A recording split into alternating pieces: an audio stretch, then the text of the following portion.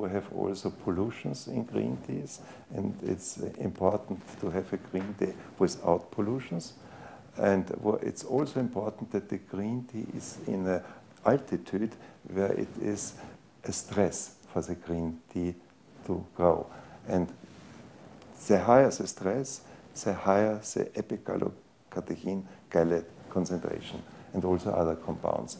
And therefore, green tea is not green tea. You need a special area and, of course, also a special preparation. It is protecting against special diseases in the brain. It protects also the immunological situation.